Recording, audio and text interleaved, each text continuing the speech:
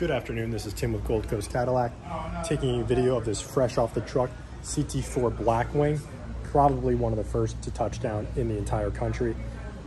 This car truly is a beautiful work of art. Starting off with the carbon fiber 1 and 2 packages that this is optioned with, you get a beautiful carbon fiber front splitter here, as well these canards here, these carbon fiber canards, which really give this thing an aggressive, beautiful look.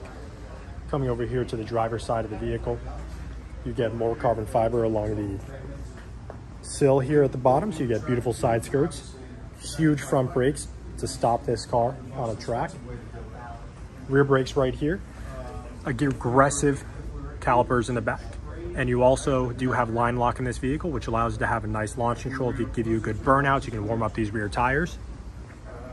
A very aggressive rear spoiler here. I would almost call this a wing with how aggressive it is. All carbon fiber as well. Carbon fiber rear diffuser here in the back, opening up to these quad exhaust ports, really giving it an aggressive look, similar to what the AMG models have. This is an active exhaust, so it can have a stealth mode or loud, depending on how you're feeling in the moment. Now let's take a look at the inside. This car does have some nice sport bolstered seats with the red seat belts that really set off the interior nicely.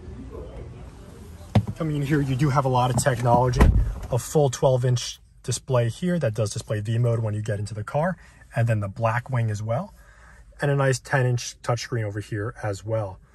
Heated seats, navigation, Android Auto, Apple CarPlay, all those things you would expect in one of these cars, but that's not what this car is about. This car is about having the shifter in your right hand and your left foot on the clutch. This car has some of the crispest shifts you'll ever feel in any car.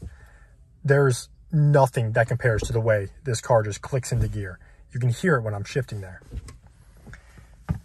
This car is truly a driver's car. You don't need any technology. You won't even have the radio on when you're driving this car. This car is truly beautiful and really yearns to be driven. If you have any questions, please feel free to reach out.